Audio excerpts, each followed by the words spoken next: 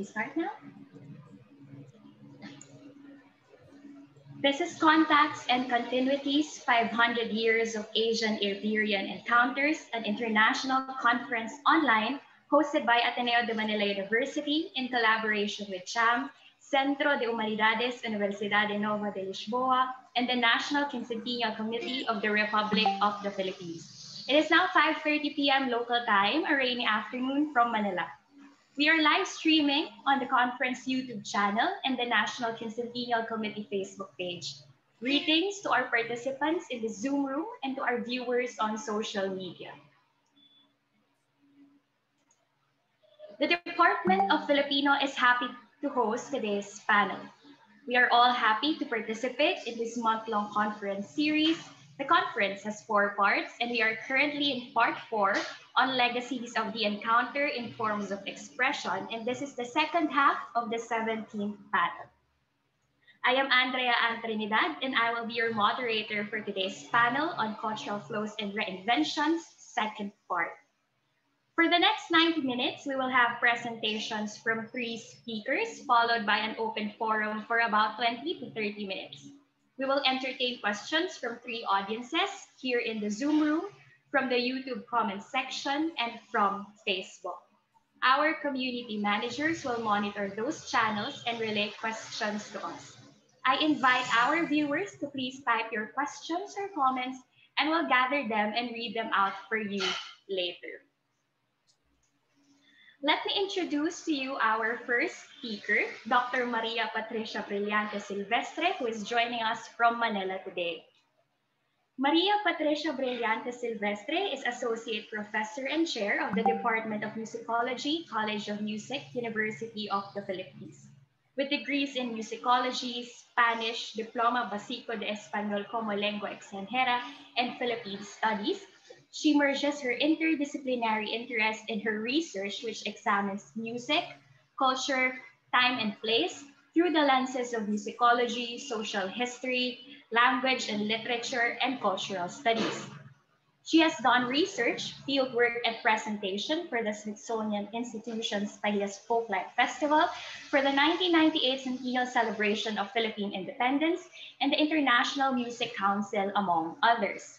She has also written on diverse aspects of music in colonial and contemporary Manila, the Hispanic imprint on Philippine music, the colonial press and music journalism, identity and nation in music, which have been included in Quiapo, Heart of Manila in 2006, the life and works of Marcelo Adonai, which in 2009 had received a National Book Award, Philippine Modernities, Music, Performing Arts and Language from 1880 to 1941 in 2017, Saysay Himig, a source book on Philippine music from 1880 to 1941 in 2018, and in the journals Musica, Diagonal, and Pero Verde, and the Cultural Center of the Philippines Encyclopedia of Philippine Art in 1994 and in 2018. On the creative and performance side, Pat was formerly with the Philippine Madrigal Singers, with whom she has concretized both here and abroad. She was also a founding member of AWIT, Vocal Chamber Ensemble, specializing in Asian contemporary vocal art music, was keyboardist for musical theater groups, and has curated, annotated, and written for various performances.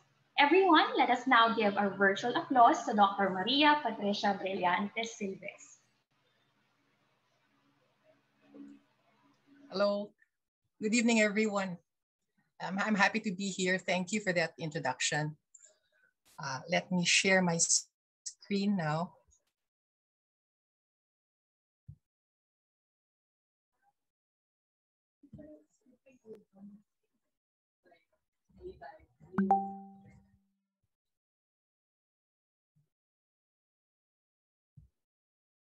There. Is it there? In the news, Teatro Filipino, Artista Filipino, Filipina, Piano Filipino, semantic birthings of a nascent identity in music.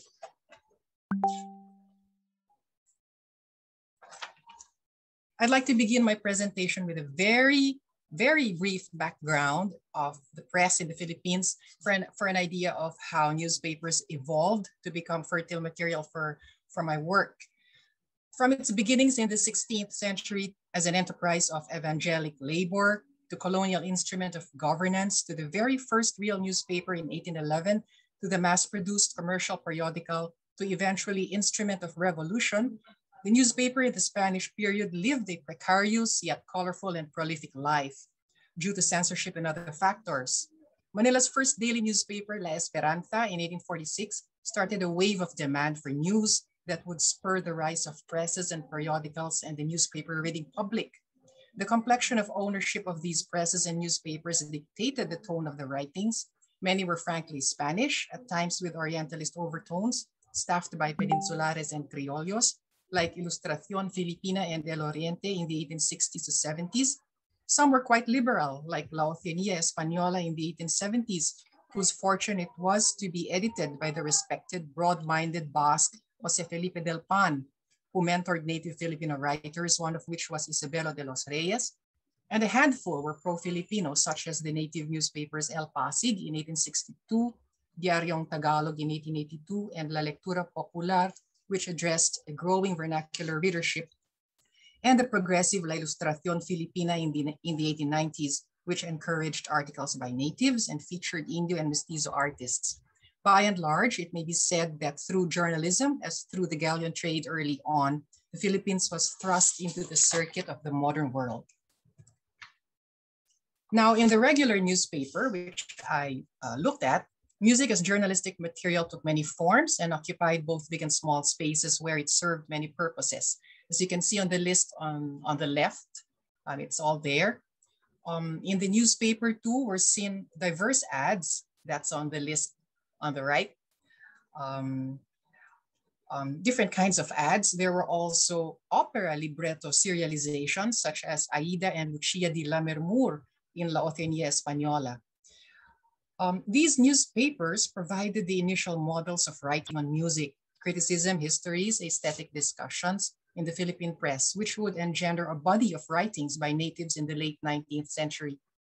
In all this journalism on music, a burgeoning local identity would be forged in print, that of becoming Filipino, as musicians and theater artists engaged the Western and the global through their native core, activating a transformative and synergistic process of positioning as a people responding to the uniquely potent brew of sociocultural circumstances brought on by the inherently skewed and imbalanced colonial relationships in their time.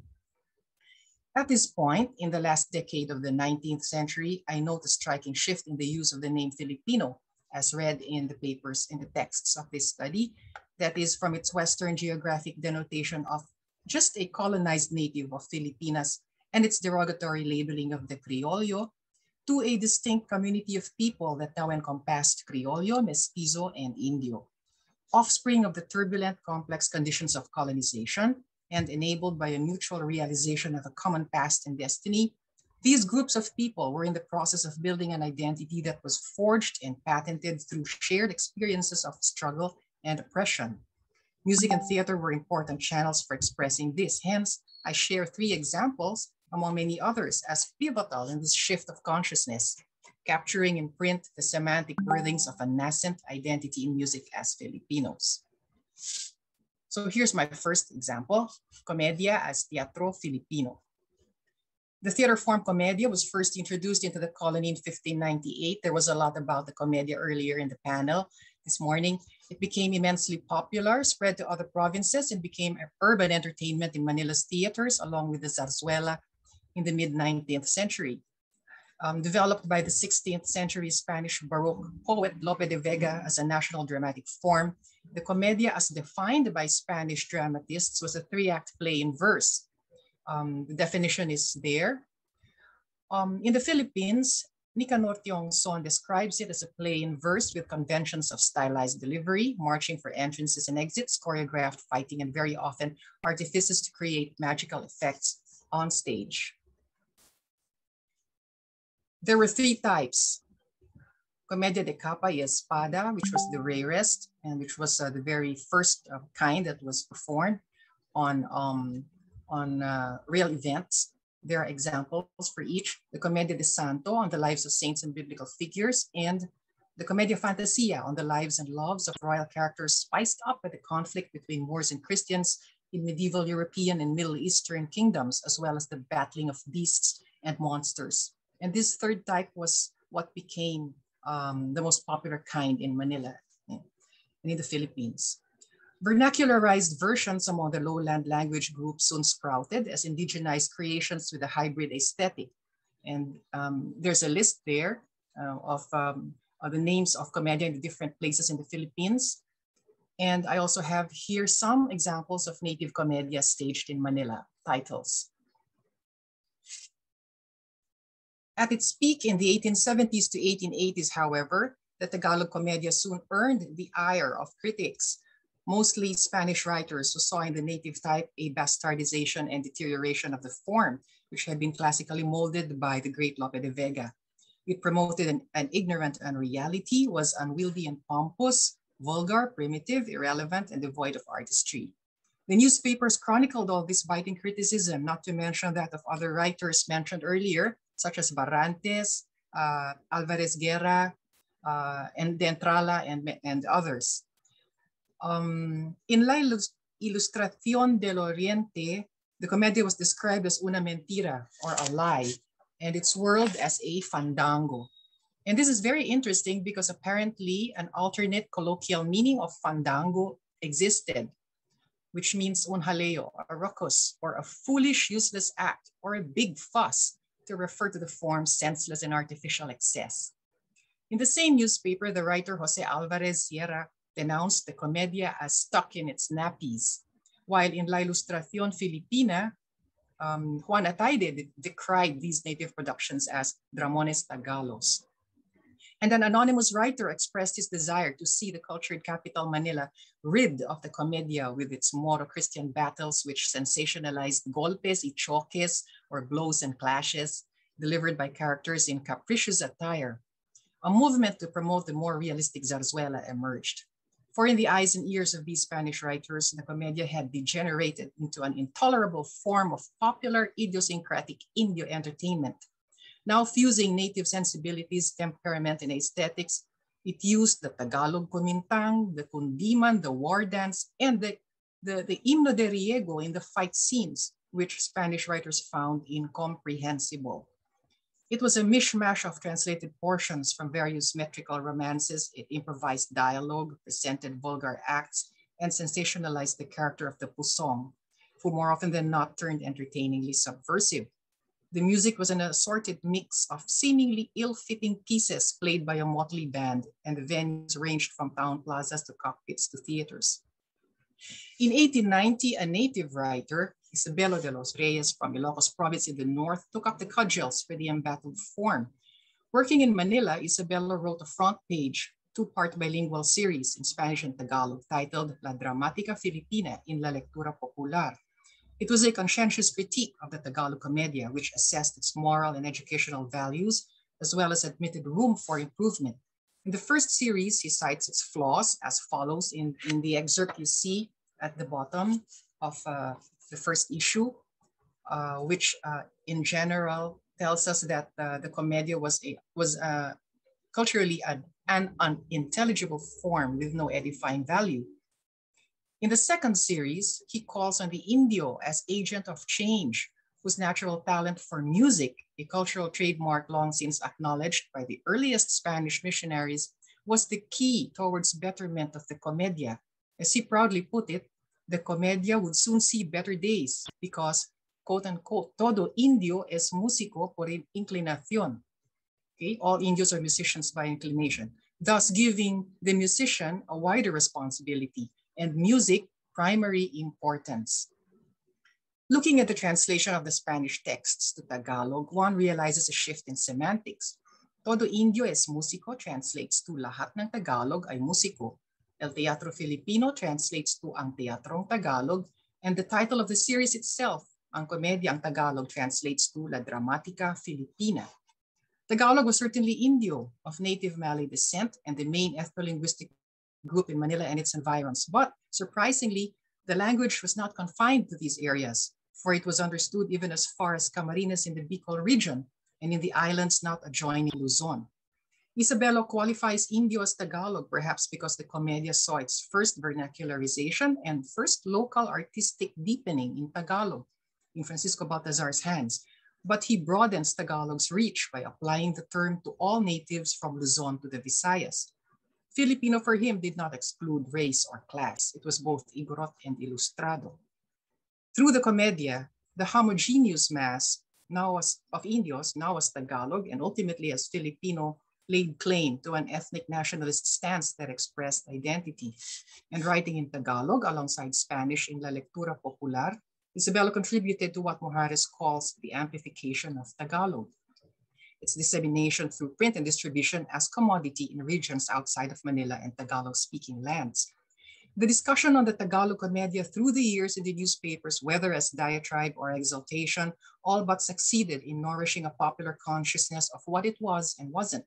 It was Isabelo's passionate journalistic activity in defense of the form as Filipino in all its confounding hybridity that sealed its identity in print, even as it gasped for breath at the turn of the century to eventually bow down to the zarzuela. My second example, Praxedes Yeyeng Fernandez, Artista Filipina. On the front page of La Ilustración Filipina, the image of the famous mestiza zarzuelista Yeyeng Fernandez is seen with the proud caption, Aplaudida Artista Filipina, and with a column inside on her life and achievements under the heading Nuestros Artistas, or Our Artists.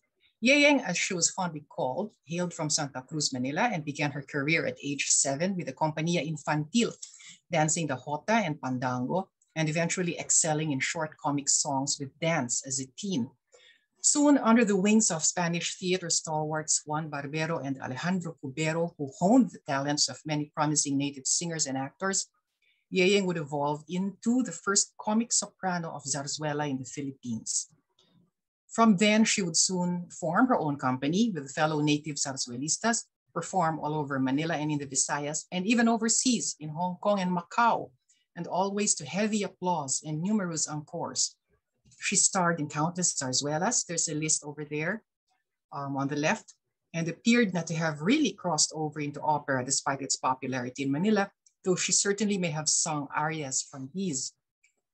She was the embodiment of the natives' dreams, feted, admired, and enabled through music to rise from obscurity and cut through social hierarchies in a colonial society. The Spanish army even gifted her with a specially commissioned piece, a march titled Yeyeng. Her demise due to cholera in 1919 was commemorated by Manila's most eminent musicians at a grand program in her honor at the Teatro Zorilla. Certainly a profit drawer, the newspapers were quick to feature Yeyeng. The Manililla had this to say about her then at her peak. To write the life story of this charming artist is almost equal to writing the history of Filipino theater, and es indiscutiblemente la primera actriz filipina que hemos conocida. The seeds of the Filipino zarzuela had been planted in her heyday as the 1890s show zarzuelas, which, although written by Spaniards, already showcased local customs. The women's periodical El Bello Sexo had this to say about Yeyeng with her image in one of her roles. Es la primera actriz dramática de Filipinas, or the Philippines' first dramatic actress, and the most brilliant star of Filipino theater. And the article was located in a prominent space under the heading Nuestras Actrices. The use of this possessive embracing pronoun, ours, marked at this historic point the becoming of the Filipino as a people and in their evolving art form, the zarzuela as Teatro Filipino, which would come into full swing by the early decades of the 20th century. My third and last example, Piano Filipino. From the 1870s, when the first pianos from Europe entered the Philippines, a thriving piano market of various imported brands began to grow, such that by the mid-1890s, there were about 55 different registered brands for sale in Manila's shops. And you can see the list of shops there on the screen. Regular piano ads were often on the front pages, such as seen in El Comercio and La Oficina Española, enticing readers with attractive payment schemes, endorsements from piano virtuosos, and assurances of weatherproofing to fit the hot and humid Philippine tropical climate. The choice location of these piano ads, along with those of band instruments, music tutorials, and sheet music, attested to the support of church and state to music, an art befitting native abilities, and which played a functional and supposedly politically benign role in society's affairs, much like drawing or dance. Manila was now a highly lucrative city for music and its commerce, and this emanated from the early musical training received by natives from the two main colonial institutions, the church and the military regiment. Thus, a thriving piano culture was in place in Manila at this time. A rising native middle class, which invested in pianos and lessons and attended concerts, ensured the propagation of this piano culture. Tastes were changing and evolving, as noted in the newspapers. The piano had become symbolic of cultural capital, part of the economy of cultural goods in a bourgeois revolution that included music. It had become the favored domestic instrument in regular households, connoting urban refinement, literacy, arts, and economic status. Its presence engendered a social space for convivial settings, reuniones, bailes, and tertulias. It was now a social necessity which reflected changing values, as noted by Isabelo de los Reyes again in his essay, La Enseñanza de la Música en Filipinas, or the teaching of music in the Philippines. The newspaper was definitely instrumental in the development of this urban phenomenon, for it bombarded the reader daily with piano advertisements. Lists of sheet music for sale gave readers an idea of the staggering range of repertoire that could be owned by a piano literate consumer, such as offered by Fonda Americana on Calle Palacio in Intramuros in La Oceania Española. There you can see on the right the list of categories of pieces. There were also pieces for 4 hands and 2 hands, the obras a cuatro y a dos manos, and the repertoire for young pianists, to which titles the label Muy Fácil was attached. For example, Rigoletto Fantasia, Muy Fácil, or very easy. And all of this underscored the social values cultivated by piano music for all enthusiasts, whether amateur or expert. Furthermore, the newspapers published piano scores, providing free access to pieces by both Spaniards and Filipinos. And here we see El Bagong Tao. It's a polka by Zalvidea y Guevara, Meditación Nocturno for piano by Filemon Soto, and one of Julio Nakpil's funeral marches, Sueño Terno, in La Ilustración Filipina. Manila in the 1890s had indeed entered into its golden age of piano music, as the critic Oscar Camps wrote in a review of the concert of a visiting pianist in El Comercio in 1895. And it was this flourishing piano culture that was the backdrop for the emergence of a piano Filipino. The piano as archetypal instrument of Western art music developed from the 18th century onwards by Italian, German, French, and American makers, and with a long, rich history of repertoire created by Clementi, Haydn, Mozart, Beethoven, Chopin, Liszt, Brahms, etc., now uniquely boasted a Southeast Asian identity, that of the nascent Filipino. This identity in becoming sparked a recognition of a proud belonging to a community which cut through racial and social classes, as seen in the ad with the call to compatriotas, with an exclamation point, to buy locally made pianos by the mestizo piano maker Pio Trinidad in La Ilustración Filipina. In El Comercio, a feature on Trinidad by the critic Oscar Camps, titled Da Capo, praised his efforts at developing local pianos after initially importing Swiss-made ones. At his Quiapo shop, he worked on using native wood for his pianos. Acle, the names are there below. Acle for the casing, Dungon for the bridge, Calantas for the sounding board, which helped weatherproof the instrument against tropical conditions. Of special interest was his invention of a device called a tremolophone, which when attached discreetly to the mechanism produced a smooth and distinct tremolo. Trinidad christened his local sound-enhanced pianos piano tubular or piano angelus, and the article praised him for this industrial breakthrough for the country's good, declaring that finally a piano Filipino was born. 2 years later, again a feature on Trinidad came out in the same newspaper, El Comercio, Una Fábrica de Pianos in Manila, which described the local pianos with uncluttered designs as having a hybrid system which ensured precision and sound qualities that were unexpectedly superior. To conclude, from all this rich linguistic wordplay, one observes the shifts and fluctuations in the meaning of identity nomenclatures in music and use of embracing possessive pronouns to emphasize these shifts in this highly charged arena of the late 19th century. These may be read as positionings and negotiations leading towards the semantic birthing of the Filipino as a people through music, brought on by a range of provocative socio-political factors and cultural circumstances, like the bilinguality, racial mix, and enlightened outlook of Filipino writers, as well as Filipino readers who proudly identified with the music. From colonial tools at the onset, the newspaper evolved to be the Filipinos' own tool to dramatically carve out an identity in print through inclusivity fostered by the shared act of reading. From these three examples, I read forceful declarations through music and theater of identity in the act of coalescence. These communicated feelings of patriotism and ideology, pride of place, people, and community. Hybridity is concerned with degrees of cultural exchange, cross-borrowings, and intersections between race, class, gender, and ethnicity. Drawing on Homi Bhabha, hybridity finds realization through the act of mimicry, wherein replications necessarily involve a slippage or gap, which produces a third space, a dynamic area of negotiation and meaning. In these new spaces, the Tagalog Comedia, the Filipina Zarzuela artist, and the Filipino piano, power, strength, and persuasion are embodied. For these were certainly neither lapses or manifestations of vulnerability, nor failings of artistic originality, but rather were pungent anti-colonial critiques in themselves, areas in which the variegated processes of acclimating and reshaping the foreign to suit new contexts and native tastes were busily at work to produce creative and genuine expressions of a newly imagined nascent identity through music, as seen in the regular newspaper.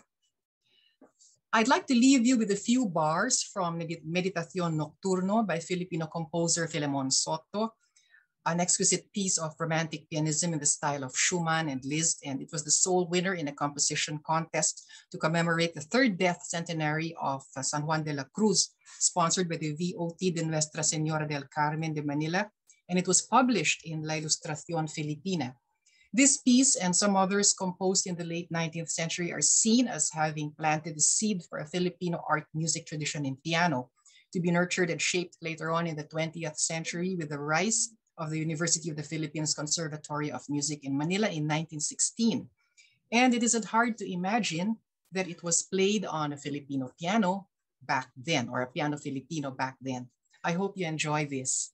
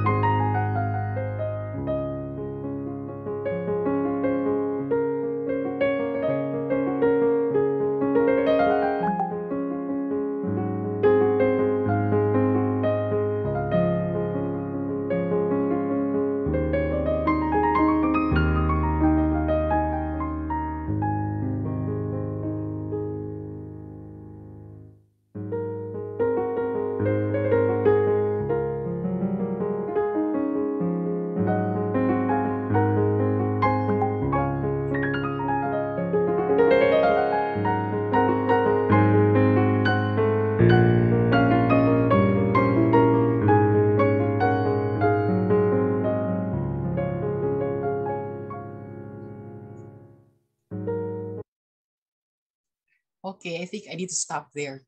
Thank you very much. All right, thank you for your presentation, Dr. Silvestre.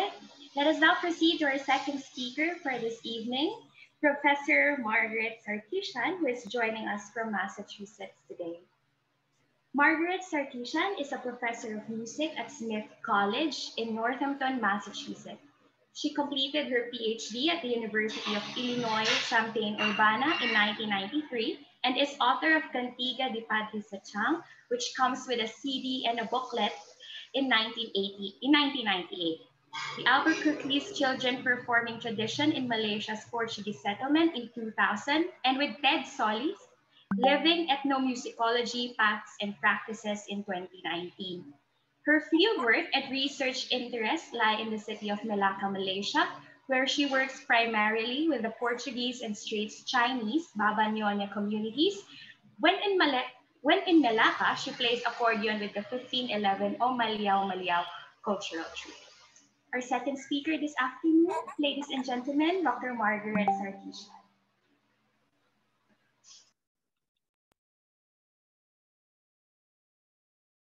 Thank you, Noel Rodriguez, for inviting me to participate. I'm going to share my screen now.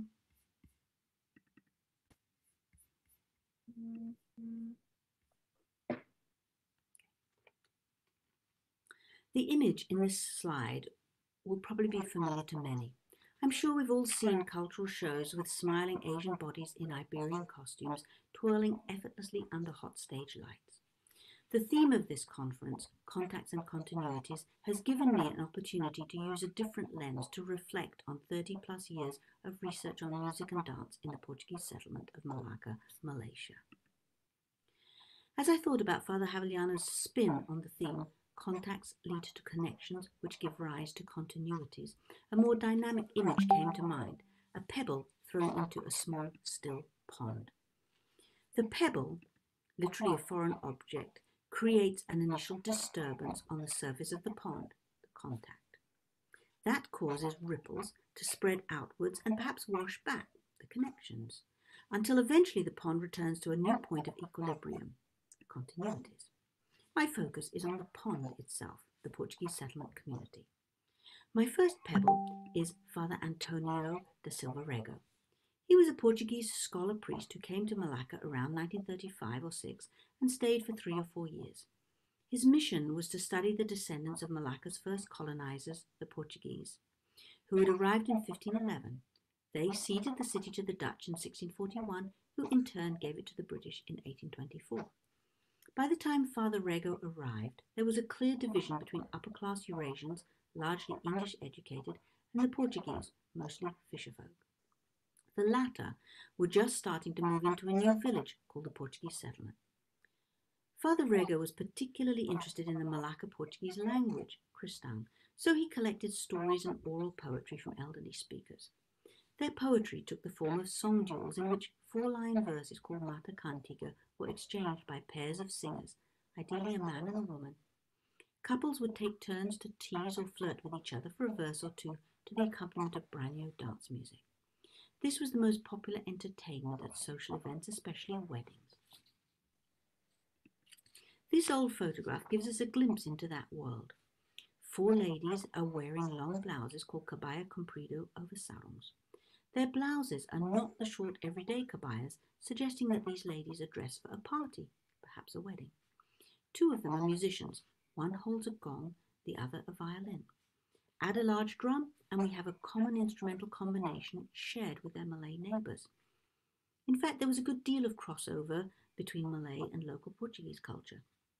For example, 4-line quatrains sung in Cristão were called Mata Cantiga. Change the language to Malay, and they were called pantuns. The same went for melodies.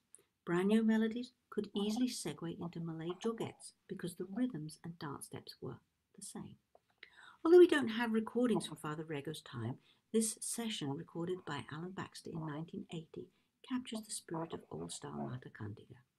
The singers, Auntie Rosil, one of Father Rego's sources in the 30s, and Stephen Tessera were one of the last couples to perform in this dueling style.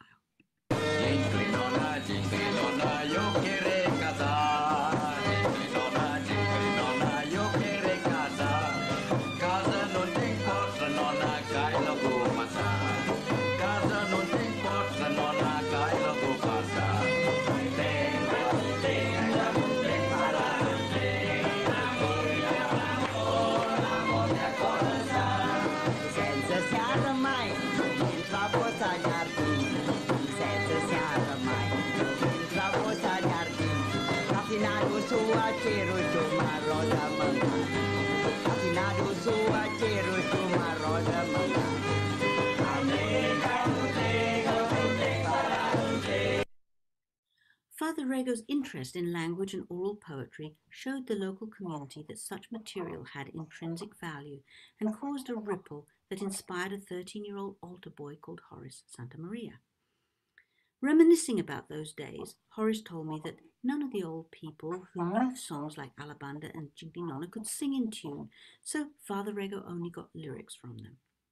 He also noticed their linguistic fluidity. Quote, they would sing just one verse of the melody. When they couldn't continue, they would go into Malay pantuns. Somebody would try to reply, but mostly they would use Malay. End quote. This experience opened Horace's eyes. He was a musician and a naturally talented linguist and went on to become a much-loved schoolteacher and in the 1950s, leader of the Tres Amigos, Malaysia's first hillbilly trio. One of their signature songs, Alabanda Isti Banda, was the first Kristang song broadcast nationally. Its lyrics came from Father Rego's collection of Mata Cantiga, a collection that simply became known as Father Rego's book and caused ripples that continued to spread for decades. My second pebble is Commander Manuel Maria Sarmiento Rodrigues, Portuguese Minister for Overseas Territories. In 1952, he sailed around the world to visit Portuguese colonies and former territories. Although his time in Malacca was short, a couple of days at most, it was transformative. 1952 was a pivotal moment for upper-class Eurasians. British influence was starting to wane, and Malayan independence was on the horizon. Suddenly, it became fashionable for them to identify themselves as Portuguese, a term formerly reserved for the poorer fishing community. Sarmiento Rodrigues himself is primarily remembered as the honoree of the tea entertainment, organized by upper-class Eurasians and staged at the Capitol Theatre on May 19, 1952. This single event sent long-lasting ripples into motion. Once again, Horace Santamaria, now leader of the Tres Amigos and a celebrity with a regular show on Radio Malaya, is our eyewitness. Quote, Father Pintado wanted us to put on something for the minister, but no one could dance Portuguese dance, so he got books from Portugal for us to learn. Of course, he chose people from the upper ten to do the dances because they were the educated class. Ida da Silva and her husband Clement taught songs from the book in Portuguese, and somebody else taught us two dances, Tiru Liru and Ovira, from Father Pintado's book. End quote. Both dances are still performed today. Now, even though the upper-class dancers lost interest after the minister's visit, the ripple continued. Arthur Santamaria, one of the original dancers, and Horace's younger brother, formed a new dance group in the Portuguese settlement. Portuguese dance became a popular social activity for teenagers and led to several marriages between dancers. The dances began to be passed on like ripples from one generation of dancers' bodies to the next. By the mid-60s, settlement performers had begun to compose and choreograph their own dances in similar style, and Portuguese dance became a marker of cultural identity in the new nation, Malaysia. My third pebble is Father Augusto Sandim. A Portuguese priest originally sent to Singapore, Father Sandim was transferred to Malacca in 1974, around the time that several Portuguese Eurasian white-collar families emigrated to Perth. He's remembered as a handsome man who rode a motorbike and connected quickly with young people. He spent more time in Malacca than either of my other pebbles, yet probably would have stayed longer but for his untimely death in a 1989 motorbike accident. Father Sandim sent new ripples in motion when he established a dance group called Rancho Folklorico San Pedro. He was helped by Christy Rodrigues, one of the dancers at the 52 Tea Entertainment, and Arthur Santamaria's regular dance partner. Over the next decade, Christy and Father Sandim visited Portugal several times to collect new songs and dances for their group. This newer repertory, with its faster tempos and more complicated choreographies, distinguished Rancho Folklorico San Pedro from other groups. Incidentally, this was the only group to use the term Rancho Folklorico as part of its name. Most of the other groups used the Kristang Tropa. Father Sandim also co-opted 3 young men who had previously danced with other settlement groups. One of them, Joe Lazaru, became the new group's leader. It turned out to be an inspired choice. Joe was a charismatic singer and musician and became the most famous personality in the Portuguese settlement. In later years, he was simply known as Papa Joe. There he is in the center. Lazaru continued to direct Rancho Folklorico San Pedro until his death in 2018. Sadly, the group's distinctive repertory and choreography is no longer performed, even though some of the former dancers continue to dance with one of the current groups. New equilibriums. When I reached Malacca in 1990, Portuguese dance was a collective term for an eclectic mix of songs, dances performed in cultural shows for tourists, for the government, and for paying functions. The mix included dances and songs first learned for the 1952 tea entertainment, new songs written and choreographed locally, songs brought back from Macau, the new repertory associated with Father Sendim, and last but definitely not least, the Branho in both its choreographed and social dance forms.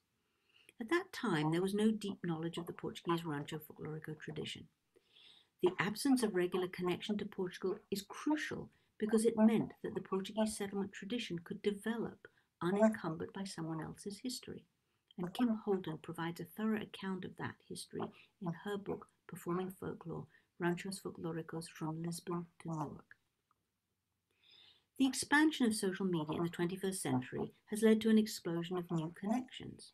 Portuguese interest in Malacca exploded around 2011 with the 500th anniversary of D'Albuquerque's arrival. Two Tunas, one from Coimbra, the other from Porto, even visited the Portuguese settlement as part of that anniversary. Facebook has facilitated links with other Asian Portuguese communities, notably Tugu in Jakarta and Timor-Leste. The first two Asian Portuguese community conferences were held in the Portuguese settlement in 2016 and 19, and a third is being planned for Goa. As the last living connections with Father Rego and Sarmiento Rodriguez pass on, and even Father Sendim is a fading memory, their ripples continue to spread. As in a pond, the water eventually settles and equilibrium returns, yet it has changed. The pond has become a new biosphere in which old and new coexist. Returning to my original slide, we still see the same smiling Asian bodies in Iberian costumes twirl effortlessly under the hot stage lights. But we are also starting to see creative combinations of old and new emerge.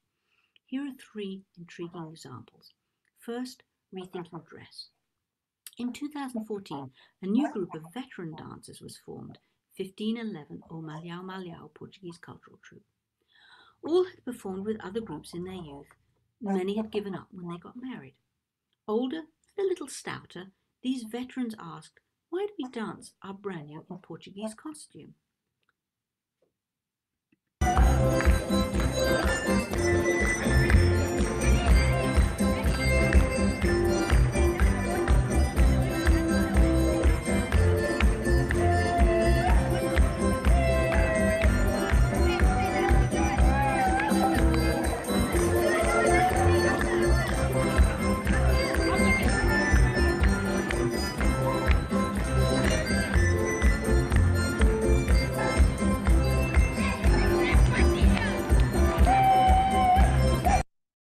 They remembered the traditional dress of their grandparents and began experimenting with new costumes, cabaya comprido for the women and pajamas with straw hats, the fisherman's attire of the old days, for the men.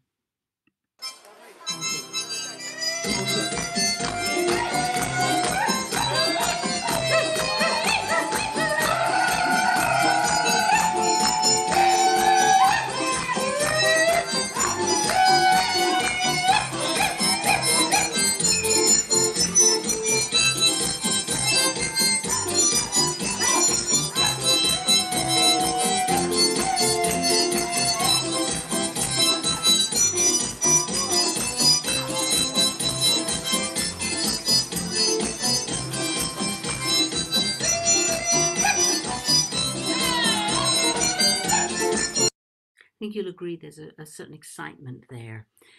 Now, at the 2015 Festa San Pedro, they tried something unprecedented, which I'll illustrate here using their performance of Tia Nica. This song, first learned for the 1952 entertainment, has become something of a signature tune. In an afternoon show for a small, mostly tourist audience, they performed in their usual Portuguese costume.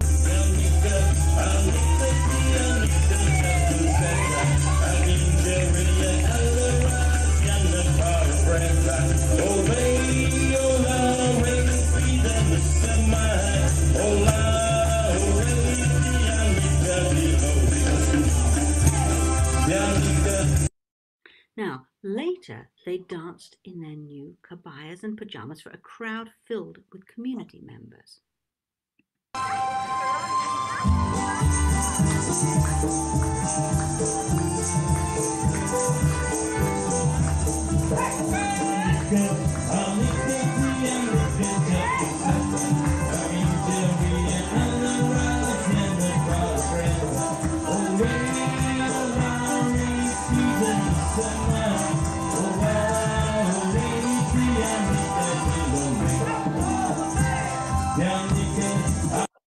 Now, this was a huge hit, and they've continued to wear kabayas and pajamas at subsequent Festa San Pedro celebrations. But interestingly, when they perform away from the settlement, outside agencies, even national heritage NGOs, insist they wear Portuguese dress. Of course, this misses a significant point. Wearing kabayas and pajamas to perform Portuguese dance makes a clear statement of ownership. This tradition belongs to us now. Second, blurring boundaries. Two moments at the 2016 Festa San Pedro demonstrate new ways settlement groups are reclaiming their performance scape. The first occurred on the last night when community members come out to dance the night away. The regular fare of line dances, cha-chas, braños, and oldies was interrupted when the band started playing Tiru Liru, one of the original dances from 1952. Like so many settlement musicians, the band members weave in and out of worlds. The singers, O Malhão Malhão leaders, Gerard de Costa and his wife Anne de Mello, are second-generation Portuguese dancers whose parents danced with Arthur Santamaria's group.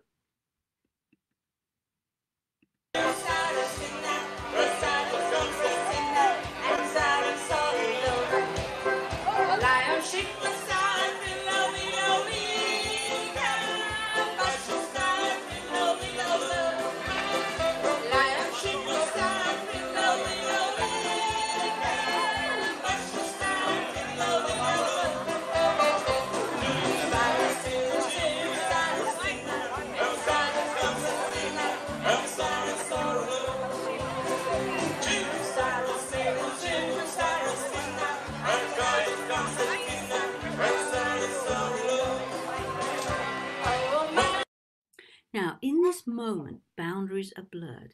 A dance, only performed on stage, in costume, as part of a cultural show, has been reclaimed and reframed as a social dance for members of the community, many of whom were Portuguese dancers in their youth. Earlier the same day, other members of O Malhão Malhão did something equally unusual. They recreated a Mata Cantiga song duel.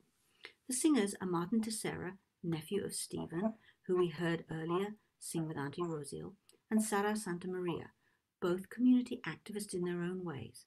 Martin is a political activist, and Sara runs a Christian language program which includes a dance group for small children. Martin and Sarah were accompanied by a pickup band led by Gerard de Costa with Alvin Fletcher on violin.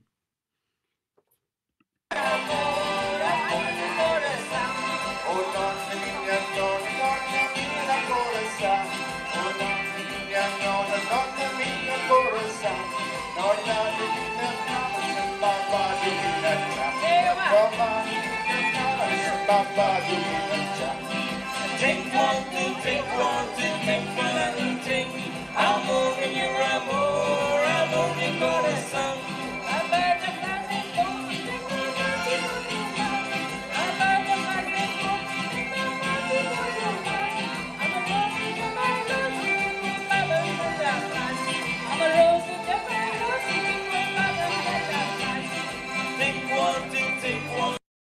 This time, boundaries are blurred in the other direction. What was once an informal social dance has been reframed as a staged performance. Verses collected by Father Rego are memorized in sequence rather than extemporized spontaneously. Whether this experiment will lead to a revival of Mata Cantiga as a song duel, only time will tell. Third, new shoots.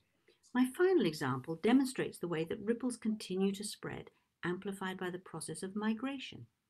In the early 70s, Arthur and Horace Santamaria joined a wave of migrants to Perth. Their families and Australia-born descendants now form a thriving community that looks to Malacca, not Portugal, as home. Like ripples that wash back toward the center of a pond, they return frequently to Malacca, especially for the annual Festa San Pedro. Stephen Sequeira is one of these migrants. A nephew of Horace and Arthur Santamaria, he was 14 when his family emigrated. As adults, Steve and his brothers have formed a trio, the Tres Sequeiras, to recreate Tres Amigos songs at Festa San Pedro. More recently, Steve composed a song called Follow Me to Fiesta San Pedro.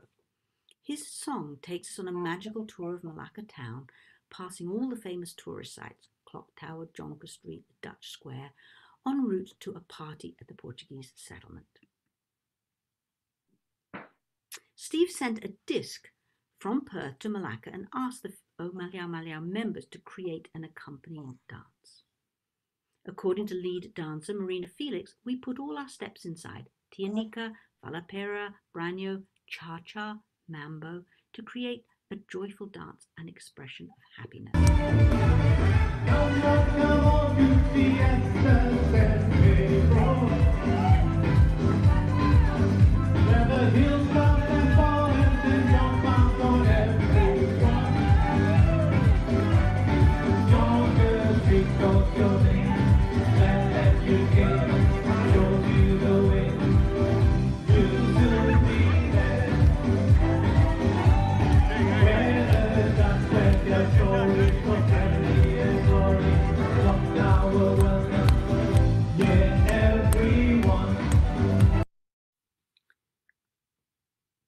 Follow Me was a big hit at the 2017 Festa San Pedro and remains popular. In addition to its infectious original melody, it has one other surprise, a short rap section that references the Branyo tunes Chimpinona and Alabanda Istibanda.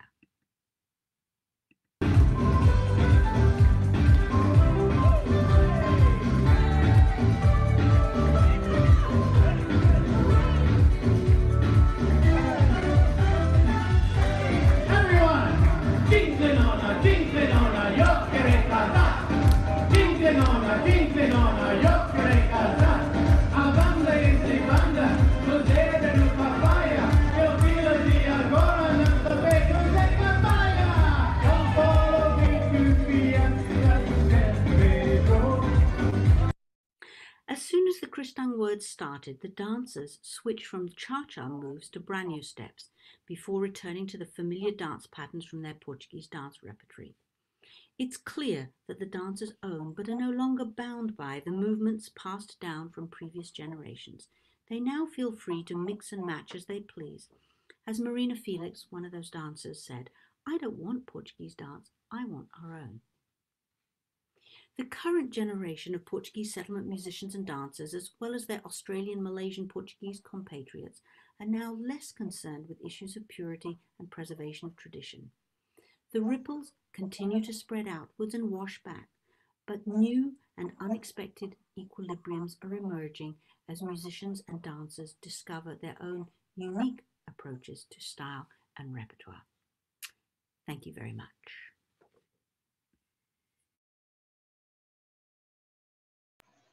Thank you so much for that engaging presentation, Professor Sarkisian. Now, on to our final speaker this evening, Dr. Michael M. Coroza, who is joining us from Manila and who will be delivering his talk in Filipino. Allow me to introduce him first. Michael M. Coroza, PhD, is a full professor and the current chair of the Department of Filipino, School of Humanities, Ateneo de Manila University, where he handles graduate and undergraduate courses in Filipino literature, creative writing poetry, and literary translation. Since 2012, he has held in this university the Reverend Horacio de la Costa S.J. Endowed Professorial Chair in History and Humanities. A multi-awarded poet, essayist, literary translator, and editor, he received the Southeast Asia Right Award from the Royalty of Thailand in 2007 and the Ani ng Dangal or Harvest of Honor Award from the National Commission for Culture and the Arts of the Republic of the Philippines in 2009. He has won 8 major prizes for his poems, essays, and stories for children in the Don Carlos Palanca Memorial Awards for Literature. His studies on poetry in Filipino, the Philippine national language, and literary translation have appeared in reputable local and international publications. He received the Reverend Henry Lee Irwin S.J. Memorial Teacher Award for the Humanities from the Ateneo de Manila University in 2016. In 2019, the Commission on the Filipino Language proclaimed him as the Kampiyon ng Wika or Language Champion in the fields of literature and translation.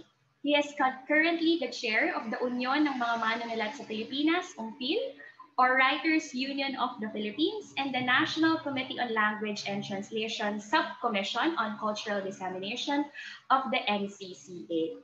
Let us now give the virtual floor to Dr. Michael M. Corosa. Magandang gabi po. Good evening. Thanks for inviting me here. This is not the first time that I'll be delivering my talk in Filipino in an international conference. There was one conference that I attended before, and one friend commented, asked me, why do you have to deliver a lecture in Filipino? You're limiting your audience. But a good friend in Ateneo, a senior faculty, a mentor, answered and said, no, you see, he is not limiting his audience. He is actually expanding the audience of Filipino. So I'm really, I'm sorry for the foreigners, for the foreigner friends who will not be able to understand all what I'll be saying tonight. But then some friends, I'm sure, will do the translation for you. Sir, do you want me to share the slides with English translation? Give me a signal when to share screen. Oh yes, please take your DK, and thanks for the instant translation that you did. On Can you start now or not yet? I'll just start first. No? Well, at least I can share with you something in English first before I deliver my lecture in Filipino. In this short presentation, I will discuss the first balagtasan in Spanish, El Recuerdo y el Olvido, Memory and Oblivion, by Jesus Balmori and Manuel Bernabe, as a text that demonstrates how the national Filipinos in the early 20th century appropriated the language of their former colonizer in their state of affairs in resisting American conquest. In naming their act as balagtasan, which they could have simply called Justa Poetica, Balmori and Bernabe did not just join the bandwagon in 1924.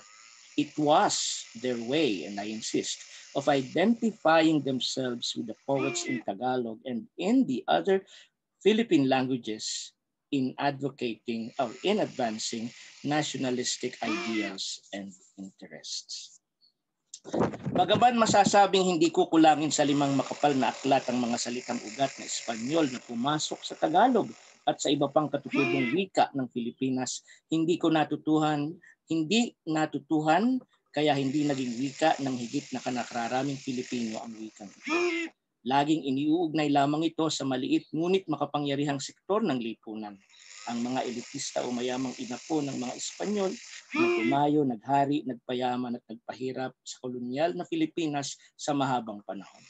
Obserbasyon nga ni Florentino Rodao sa isang masaklaw na pag-aaral niya noong 1997, the identification of Spanish with the oligarchy in the Philippines symbolized the identification of all things Spanish with the rising societal problems in Filipino society. Sa kabilang banda, hindi may kaila ng Espanyol ay naging wika naman ng mga naunang intelektual at reformistang Pilipino na sumuri at nagpanukala ng lunas sa marawal na lagay ng bayan tungo sa pagtatamo ng kalayaan ng kalagitnaan hanggang sa pagtatapos ng siglo XIX at hanggang sa unang hati ng siglo XX. Ang pinakamasigasig sa mga ilustradong ito ang nagsilbing tagapagsalita ng kanilang hanay at nagproklama ng mga pananaw at hangaring may pambansang saklaw. Sa pagtanaw nga ni Vivencio Jose sa isang akda niya, sinisipi ko, the most advanced among the ilustrados, fired by their ideals and growing convictions of a political character, ventured as the intellectual spokesmen of the middle class, oftentimes equating their interests with those of the entire nation. Ang paggigiit ng nagamitin ng wikang Espanyol sa buong panahon ng pananakop ng Amerika sa Pilipinas ay isang malay na kontrakolonyal na hakbang ng edukado at intelektual na Filipino sa bungad ng siglo 20. Isang paghamak kung hindi man ganap na pagkakamali, ang ituring na tanda lamang ito ng pagtatagumpay ng pananakop ng mga Espanyol sa kanya. Kung napaglilingkod niya ang Espanyol sa pagsusulong ng kanyang karapatan at mga kapakanan. Paumanhin na Dr. Carosa, maaari po ba, kasi may tunog sa tabi mo, electric fan ba? O... No, wala siya. Actually, I don't know. It's coming from the laptop. Maybe I don't know. I can't eliminate. Ayan ho. O sige ho, patuloy na. Okay, salamat. Yes. No, lumalabas siya from time to time. Okay. But anyway, where am I now? Kung napaglilingkod ng Filipino ang Espanyol sa pagsusulong ng kanyang karapatan at mga kapakanan, masasabing nagtagumpay siya sa pag-angkin dito. Pagdidiin nga ni Florentino Rodao, nagkaroon di umano nang di maipaliwanag na silbi ang wikang Espanyol sa Pilipinas. At sisipiin kong muli siya. It was the language of a colonial power, but it was used as an anti-colonial tool, a colonialist language with an anti-colonialist role. Sa ganitong konteksto, lumitaw ang unang balagtasan sa wikang Espanyol nina Jesus Balmori at Manuel Bernabe, ang El Recuerdo y el Olvido, Dulita at Limot, noong 1924. Sa tingin ko, isang hakbang ito na nagtanghal ng pagsisikap ng mga makatang Filipino na isa katutubo ang pagtula sa wikang Espanyol. Hindi nasakop ng Espanyol ang Filipino. Inangkina ng Filipino ang Espanyol. Nikki, pwedeng paki-flash na natin yung quote from Teodoro M. Calao.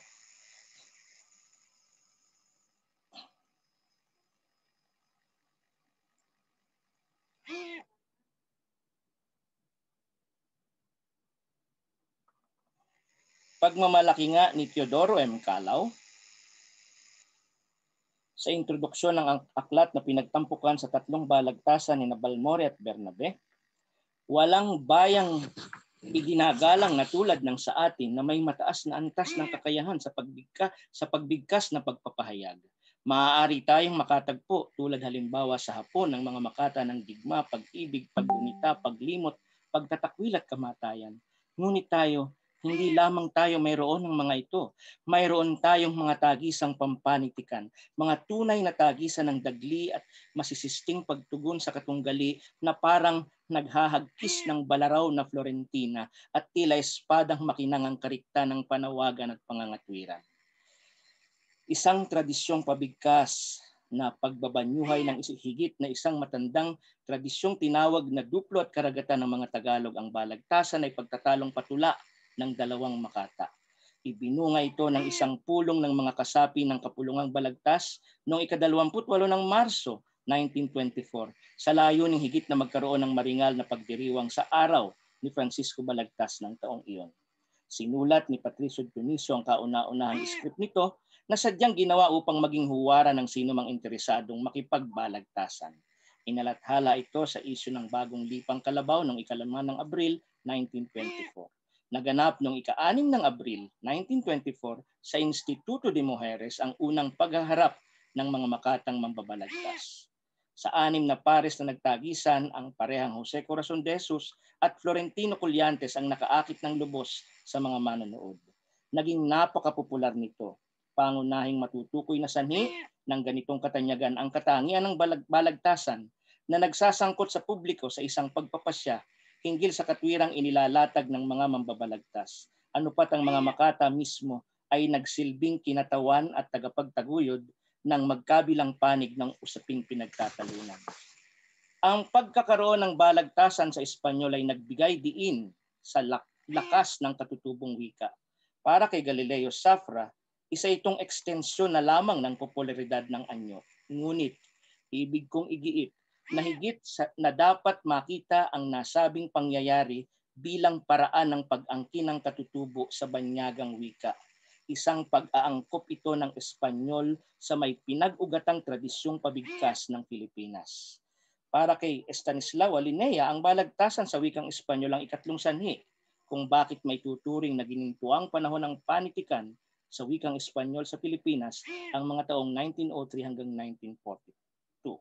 Sa tingin pa niya, isang pagpapalawig ito ng rekwesta poetika ng panitikang Espanyol at naging popular noong Edad Media. Gayunman, siya na rin ang umamin na kakaiba ito sapagkat dito sa balagtasan, ipinaliliwanag muna ang tema bago magsagupaan o magsalitan sa pangangatwiran ang dalawang makata.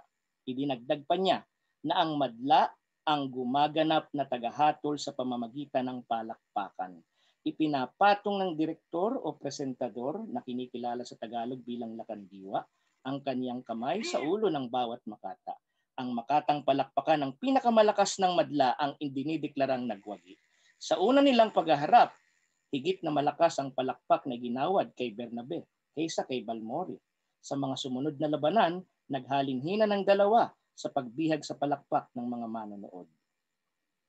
Sa unang tingin, maaaring ituring na isang pagsakay lamang ni Balmori at Bernabe sa katanyagan ng balagtasan ng Tagalog noong 1924 ang pagpapasimula nila ng ganito ring gawain sa Espanyol.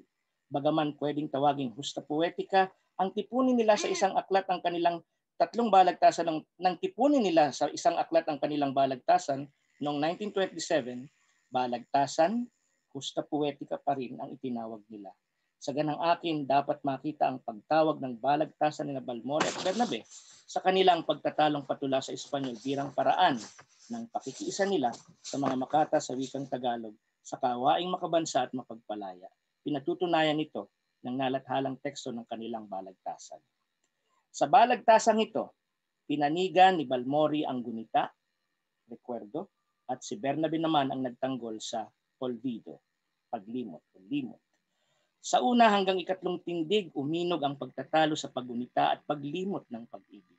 Sa ika-4 at ika-5 tindig, nauwi ang pagtatalo sa usapin ng paggunita at paglimot sa himagsikang Filipino at sa mga martir ng bayan.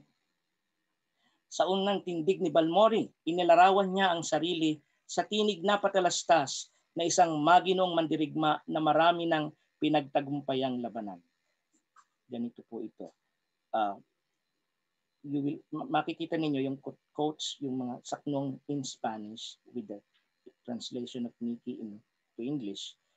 But I will be reading my translation in Filipino. Now, what's the point? I would like you to see that even if these poets wrote or performed their balagtasan in Spanish, they were actually Tagalog. So that means even if the language used was Spanish, they can be heard as Tagalog. This is how it goes. So sa unang tindig ni Balmori, inalarawan niya ang sarili sa tinig na patalastas na isang maginong mandarigma na marami ng pinagtagumpayang labanan. Sabi niya, paksa ko'y gunita, ang aking palayaw pagkamaginoo. Sagisag ko'y laurel, baluti sa dibdib ay malaking bato. Ang pakpak na puting panulat ng tulang nasa aking noo, nanaspa sa taas ng agilang ginto nitong aking kasko. Bilang tugon sa tinig na panambitan, nagpakilala si Bernabe bilang isang payak na taga-nayon. Kung gaano kataas ang tinig ni Balmori sa pagpapakilala ng kanyang kadakilaan, mapagpakumbaba namang inilarawan ni Bernabe ang kanyang sarili. Next slide, please. Ginoong Makata, kayo ang prinsipe ng tugma at sukat. Ang karwahe ninyo'y gintungang dakilang arawang may tulak. Gumagapang ako sa lupa, sa rurok kayo'y kumikislap. Yaring aking noo ay hubad, ang inyong ulo ay masinag. Umiilaw kayo sa parke, sa sukal ako'y umaandap. Inaawit ninyo'y dangal ang sa akin ang bertud na payak. Tigib sa paggunita ng masasayang araw ng kabataan at pag-ibig ang ikalawang tindig ni Balmori. Inilalarawan niya rito ang dagat ermita at ang baybayin nito na naging saksi sa kanyang paglaki at pakikipag-ibigan. Para kay Balmori, ang lahat ng kanyang karanasan mulang pagkabata hanggang sa tumanda ay bahagi ng kanyang gunita na sanhi at bukal ng kanyang pagtula. Kaya nga, iginiit niya. Dakilang Makata, ang naghahamon mong salita'y tantuin, isang kulay lamang sa paleta nitong abang buhay natin. Sapagkat kung iyong nalimutan yaong una mong paggiliw, ikay walang puso't hindi ka makata na maituturing. Isang kwento tungkol sa nabigong pag-ibig ang itinugon ni Bernabe. Isinalaysay niya ang pakikipag-ibigan niya sa isang dalagang bukod tangi ang ganda, si Paz na may mata ng gabing karimlan at may kaluluwang walang bahid kahalayan. Iniwan niya si Paz nang magtungo siya sa lungsod upang mag-aral sa kolehiyo. Araw-gabing ginugunita niya ang pag-ibig nila ni Paz. Ngunit nang magbalik siya sa kanyang nayon, sumalubong na ang lahat sa kanya maliban kay Paz. Yun pala, ayon sa pagtatapat ng kanyang ina, sumama na sa ibang lalaki si Paz. Dahil sa kasawian dinanas niya, iginiit ni Bernabe ang halaga ng paglimot. Aniya, magmula nga noon ako'y naglalakbay, ang hinahanap ko ay ang kalungkutan. Kalungkutay yaong gunitang naparam ang kapayapaan. Ang lungkot, payapat, limot ang aakay sa akin patungo sa kawalang hanggan. Pagkat mga ito, sa aking nalaman ang tunay na buhay at katotohanan. Sa ikatlong tindig, binigyan ni Balmori ng matalinhagang definisyon ng pag-ibig. Wika niya, pag-ibig ay isang sugat na mapula at napakaantak at sa buhay natin nag-iiwan ito ng maraming bakas. Mapaghilo mo man ang kailaking sugat ng iyong pagliyag, may pilat na laging magpapagunita ng dati mong sugat. Para kay Balmori, may malaking ugnayan ng gunita at pag-ibig. Umiibig tayo dahil may gunita. Gumugunita tayo dahil may pag-ibig. Tulad ng pag-ibig na paiinog ng gunita ang daigdig. Kung bakit tayo narito at kung bakit naghahangad pa tayo ng bukas ay dahil may ganitong nagsisilbing inspirasyon at gabay sa kasalukuyan. Ang mariing tugon naman ni Bernabe ay ganito. Malupit na Panginoon at berdugo ang gunita na sa atin naggagapos sa lagay na mapandusta. Ang paglimot ay pagwasak sa pasaning mapang-aba. Ang paglimot ay paglaya. Sa huling dalawang tindig ng dalawang Makata, natuon sa usapin ng himagsikan ng pagtatalo. Ganito ang naging marubdob na hamon ni Balmori kay Bernabe. Ginoong Bernabe, kung pananaw nati hindi magkatugma, ang sinasabi ko'y kathang isip lamang sa iyong akala, maaari na ngang gutayin mo yaring huli kong gunita kung magagawa mong gutayin ang araw ng aking bandila. Ganito naman ang buweltang higit na matindi ni Bernabe. Tulad ng bituing nasa kalawakan, bayani sa wika at mga paghakbang, ang Torres Bugalyon, ang Yengkot Lu naman, maging Bonifacio'y pawang nagdaraan. Ngunit ang gobyernong muling tatag lamang, kapakanan nila'y kinaliligtaan. Mga mamamayang nilalapastangan, sila na sagisag nitong sambayanan. Dito ang pangalan ay natatandaan, ngunit ang ginawa ay nalilimutan. Kung lalagunin, ang gunita para kay Balmori ay ang pag-iral ng buhay. Ito ang gabay ng tao sa patuloy na pagtahak niya sa buhay. Ito ang nagtutulak sa tao upang huwag maduwag na harapin ang mga hamon ng buhay. Para kay Bernabe, ang paglimot ay habag ng Diyos sa tao.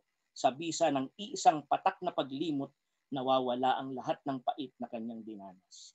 Napakahalaga ng paksang ito ni Balmori at Bernabe at may mahigpit na pagkakaugnay sa layunin sa pagtula at kontrakolonyalismong pagkilos ng mga tinatawag na balagtasista ni Virgilio Almario. Kung isasalig sa sinabi ni Franz Fanon hinggil sa gunita ng lahi na binubura ng kolonyalismo, naghahain ang gunita at paglimot sa madlang tagapakinig o mambabasa ng mga katwiran o kontrakatwiran kung bakit dapat gunitain o kalimutan ang mga naganap sa kasaysayan ng bayan. Wika nga, ang hindi lumingon sa pinanggalingan, gaano man kaganda o kapangit ang pinanggalingang iyon, ay hindi makararating sa paroroonan. Ito ang halaga ng gunita at paggunita sa kontrakolonyalismong proyekto. Sa balagtasan ni Nabuel Mori, nanalo ang panig ng paglimot ni Bernabe. Tila isang malaking kabalintunaan para sa kontekstong kanilang kinalalagyan na panigan ng madla ang paglimot kaysa gunita. Ngunit, bakit nga ba? Nasa masiste o parikala ng pagtula, irony, ni Bernabe ang susi para sa higit na pag-unawa. Gayon din naman, sa paggamit niya ng apostrope, sinugatan niya ang madla ng hindi kinailangang tuwirang patamaan. Nahikayat niyang hindi kinailangang hikayatin ng madla upang panigan siya kaysa kay Balmori. May pagpapalagay na sa mga taludtod na ito, naglulundo ang katwiran kung bakit siya sinang-ayunan ng madla. Next slide, please. Pag-ibig, kariktan, kabutihang asal, punla ng paglingap sa sariling bayan, ay nangahuhubog sa kaibuturan ng pagkaingrato ng sangkatauhan. Ipinamukha ni Bernabe sa madla ang nangyayari sa kanilang panahon. Higit na namamayani ang paglimot kaysa paggunita. Nang isa-isahin niya ang tungkol sa mga bayani ng himagsikan na nakalimutan, sa mga taong naging tuntungan ng iba pang masenso, may himig na nang uuyam ang kanyang tinig. Sino sina Torres, Bugalyon at Yenko? Bakit sila itinabi sa pangalang Luna o Bonifacio? Isang magaling na military strategist si Torres Bugalyon ng Salasa, Pangasinan. Pinagkatiwalaan siya ng husto ni Antonio Luna sa panahon ng digmaang Filipino-Amerikano. Si Flaviano Yenko sa kabilang banda ay general revolusyonaryo na bayani sa labanan sa Salitran, Cavite noong 1897. Hindi sila gaanong sikat na bayani kung ihahambing kina Luna at Bonifacio. Ngunit sikat man o hindi, pare-pareho silang nalilimutan ng bayan. Malinaw ang punto ni Bernabe. Higit pa sa paglimot ang hindi pagpapahalaga sa mga bayani ng bayan. Gamit ang parikala,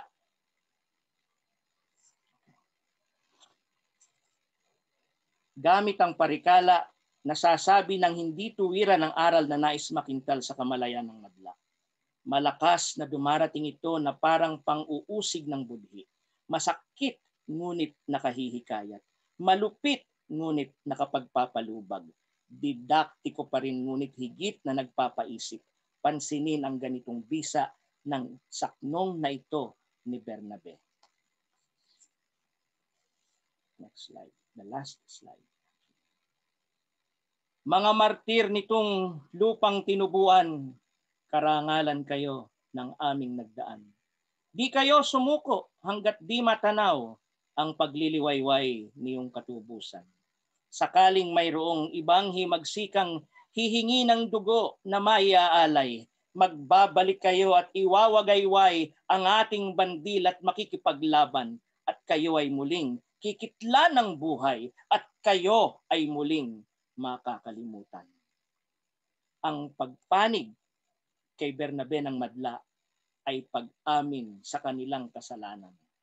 Ang kasalanan ng paglimot sa nakaraan.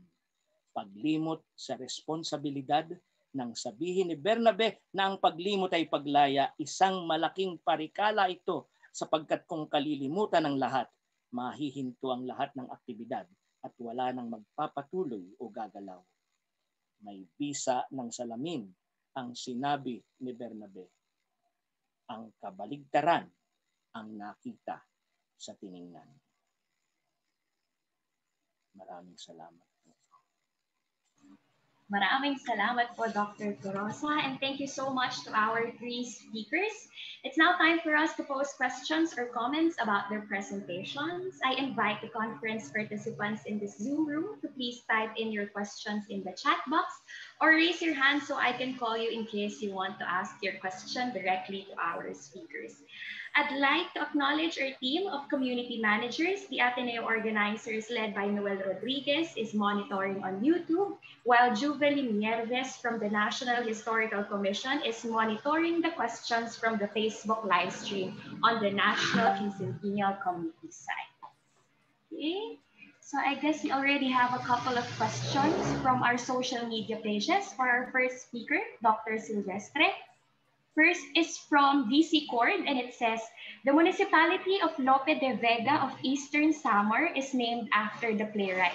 I wonder why the municipality was named after him. And the second part is from Rebecca Park, saying here that seeing the 19th century Spanish newspapers is fascinating. I'm amazed at your methodology of examining these as primary source for your work. What led you to decide to use the newspaper as your main source? May I also ask, why didn't you consider the revolutionary periodicals? This could have offered alternative perspectives. So that's a two-part question for our first speaker, Dr. Sylvester. Thank you for the questions. I have really no idea. I'm sorry about Eastern Samar and Lope de Vega, the place being named that way, but it's very interesting to find out. I would like to know the reason why also. There could be something there that we are missing. Now the first question was why the newspaper? Okay, well, well, I like everybody else, we all grew up with newspapers, but in my case, it was something different because I grew up with piles and piles of newspapers here in our home. My dad is a writer, and he maintained an archive of newspapers, and he if we messed with those newspapers or disposed of them, he would get mad. And so the piles were there, and I grew up seeing those piles, but then it led me to realize certain truths about the newspaper, that it could be a window to a lived existence, to use the words of one of my mentors in musicology, Dr. Bill Summers. It can bring back the past, and I eventually found myself going back to those piles and reliving the zeitgeist of the 60s, the 70s, the 1980s, and it was fascinating to read about people's lives and events. And then eventually I considered it as a cultural object, which when you view it in this way, the texts can, open up to, embedded meanings, alternate realities, imaginings of people during that time. And so I decided to use that as my primary source material. It is ordinary in the sense that it is cheap and it is easily disposed of. But then in a sense, the newspaper is extraordinary because it is a precious mirror of the times, and it is the first draft of history, so to speak. I can recall one session at the Lopez Museum when I was looking at the archive there of newspapers, and the librarian allowed me to touch the Diario de Manila for the first time, when all of this time I was doing microfilm, and it was a real treat for me to hold the paper itself. And I realized that real people actually held this issue in their hands in the 1880s, and that gave me sort of some kind of goosebumps. So that's it for the newspaper. And I think there's another question. The second one. Yes, about using more revolutionary periodicals. Okay. Well, I decided to focus on the regular newspaper and not the revolutionary periodicals that were started to come out from the 1880s onwards, due to certain limitations that were very real. Like I could not really find complete copies of a lot of titles. Well, we know that La Solidaridad had to be smuggled in from Barcelona, and there's no copy today of the Kalayaan, the Katipunan's newspaper. I was told that there might have probably been a copy at the National Library before the bombing of Manila, but then we don't have anything, any issue to look at also. And also there were the reason why it was difficult to look at these materials was because these papers belong to the clandestine press that kept moving. They had to keep moving so to evade arrest and or shut down. So I decided to go for the regular newspaper. Thank you so much, Dr. Silvestre. Welcome. While waiting questions from our Zoom participants, allow me first to read comments we have received from our viewers, and we have a couple for Dr. Sarkisian's presentation. From Stefani Shavila Pilay, she says here, wonderful analysis of the music and dance of the MP, Margaret. And Colin Go agrees with Stephanie in saying, well presented, Margaret. A couple of more comments from Ivan Christy Jeremiah. Thanks, Margaret, for that very interesting facts on Malacca, Portuguese cultural and musical background. And last one, I guess, is an anecdote from Cristo Ray. I was accompanying Alan Baxter regularly that time during all his recordings. In line. Oh, yes. Would you like to say something about it, Professor Sarkisian? I couldn't quite hear who said that, made that comment about accompanying Alan Baxter, because my internet connection froze for a second. It was Cristo Ray. Okay. Thank you for sharing that. And it was also great to hear from Dr. Stephanie and also Colin Go. And it was also a thrill for me to have both Martin Teixeira and Sara Santamaria, who I mentioned, who were actually on the Zoom presentation. So it was great to have them watching this. So thank you, everybody, for your support. Thank you so much. We have a participant here on Zoom who's raising his hand. May we call him now? Paolo Pinto, would you like to say something? Hello, thank you. Well, I would like to make one or two comments and one or two small questions to Margaret.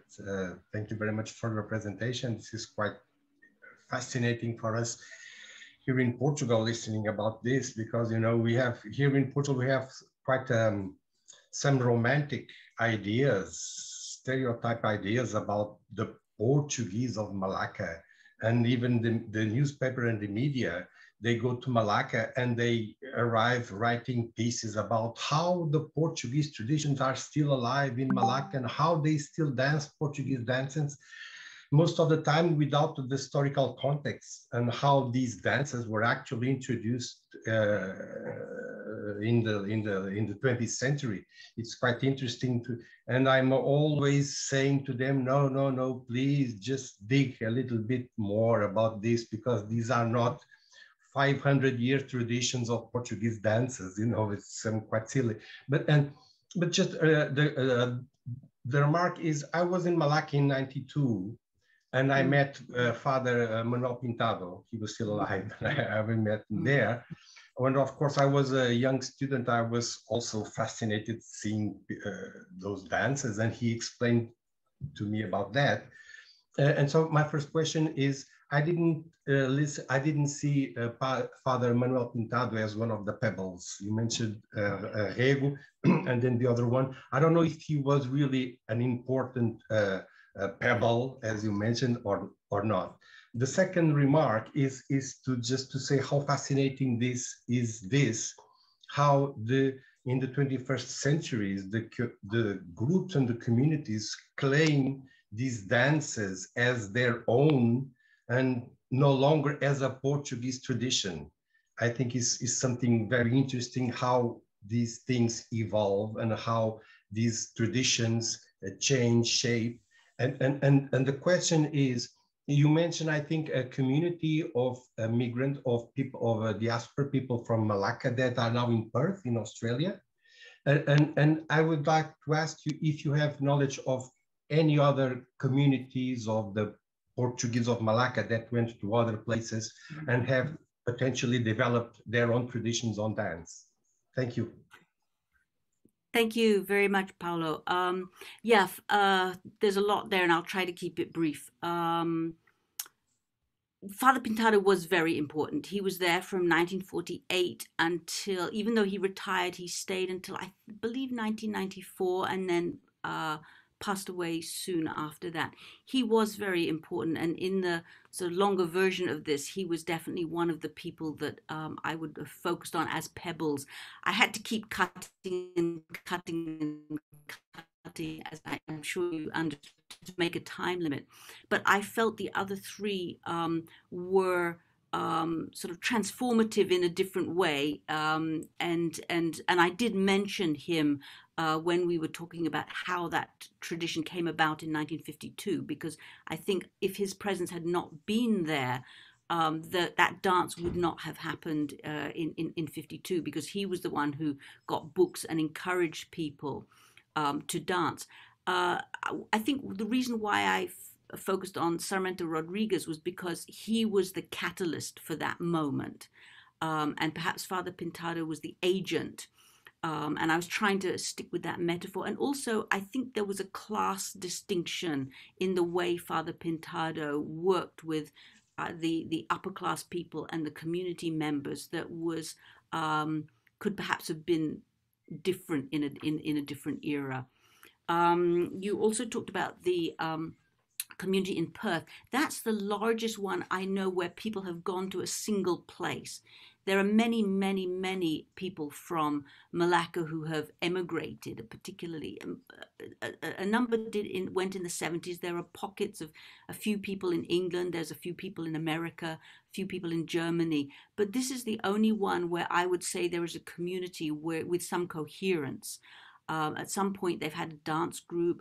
They have monthly gatherings there where they get together. They have sing-songs.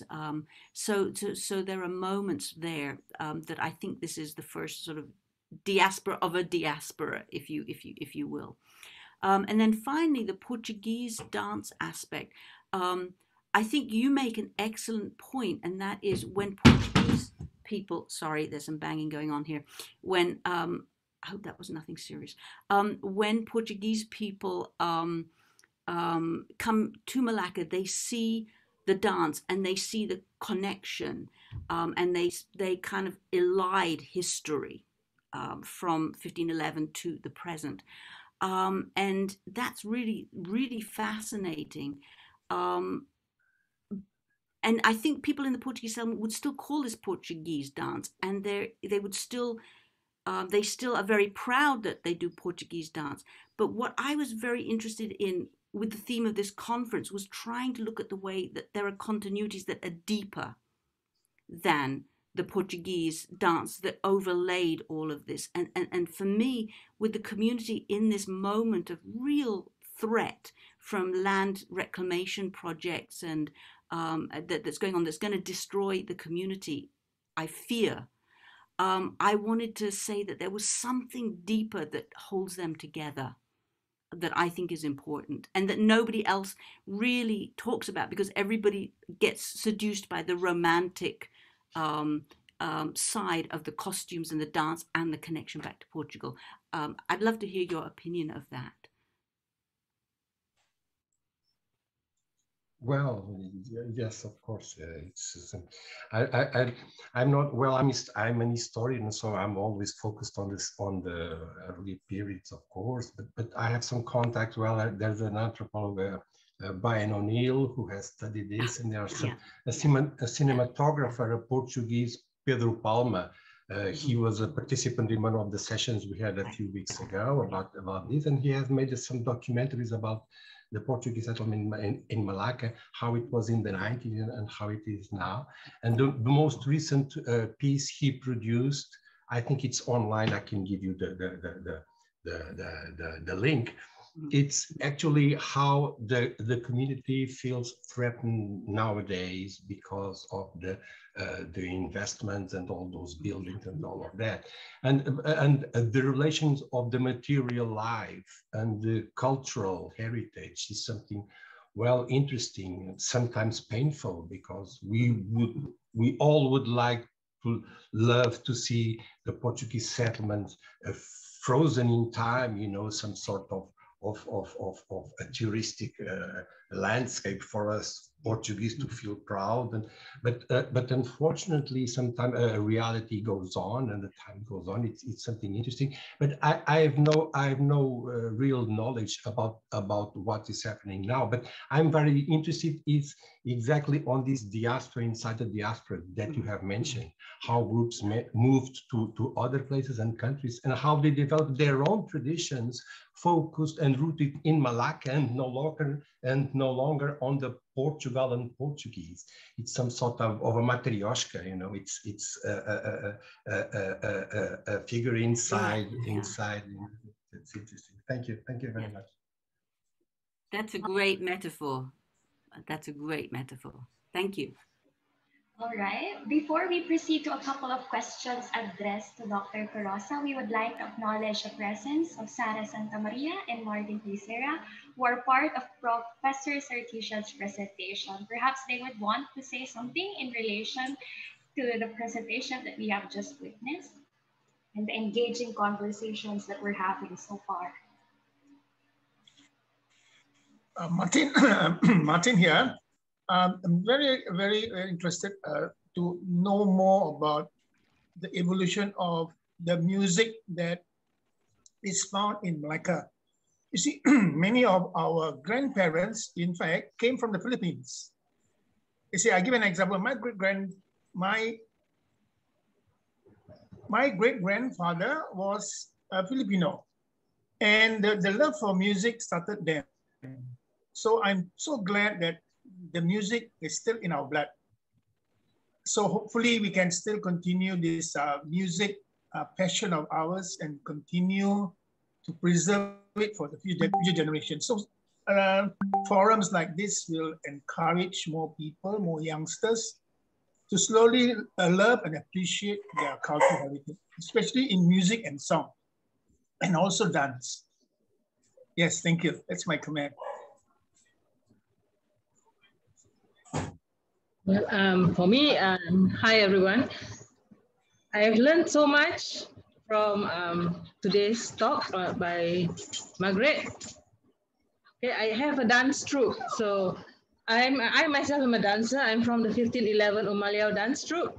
So I was dancing. I started dancing at the age of 13 years old with Father Sandin's dance troupe. Can you hear me? Can, huh? Yeah. From the Tropa de San Pedro, under the leadership of Papa Joe Lazaro. And then I stopped dancing for a while, and then I joined back with the 1511 dance troupe.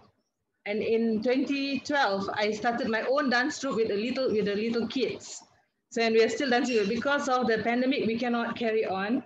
So, but my dance troupe, the music is more from Portugal. Okay, which I get it, I download from YouTube and I teach the children. Of course, I try my best to get the local music so that there will be a continuation, you know, for these children to learn. And the one dance that I make sure they know is the branyo. The children, I make sure that they know how to dance the branyo. And now I'm also teaching them how to sing. I have online classes and I do teach them singing online, like especially the Mata Cantiga. You know, we don't have impromptu already. So I give them the words and I ask the boys and the girls to sing. So thank you so much, Margaret, for helping me. Actually, now I can explain more to them, you know, when I see them again. Thanks. Thank you so much. Before we call Professor Nicolo Vito, who has raised his hand, we have a two-part question for Dr. Carosa from our social media pages. First part is, when claims about linguistic appropriations are made, are there generally accepted criteria for saying that an appropriation has taken place? In other words, when does pananakop become pang-aangkin? And what has to happen first? When a Filipino uses Spanish, when his or her use pananakop, and when pang-aangkin? And the second part is in relation to that one. When the claim is made the Spanish was appropriated by Filipinos, is there another kind of paglimot or forgetting? If Spanish is used to resist English, then why not resist Spanish in the first place? Dr. Carosa? Hirap naman nun. It's too difficult. Again, I didn't quite get the first question. It's something about when is appropriation. Appropriation. When is it pananakop and when is it pag-aangkin? When does pananakop become pag-aangkin? Mukhang yung siklo po yung hinahanap. Yeah, yes, actually. Actually, we can look at it in the way we look at English right now. We have actually appropriated English also. We inangkin na natin yung English. See, that's why we are communicating to each other using English, diba? And when we use, and actually it is Jimmy Abad who I can mention here, the poet Jimmy Abad in English, who would always say that the Filipinos have already conquered English. And that is why Filipinos are using English in the manner that served their purpose. Diba? That was also the situation with the poets then, Balmori and Bernabe, when they used Spanish to resist Americanization. Now, why not resist Spanish first? But you see, it happened, and then ando na yun. Natatak na sa kasaysayan yun. It happened, and they accepted the language.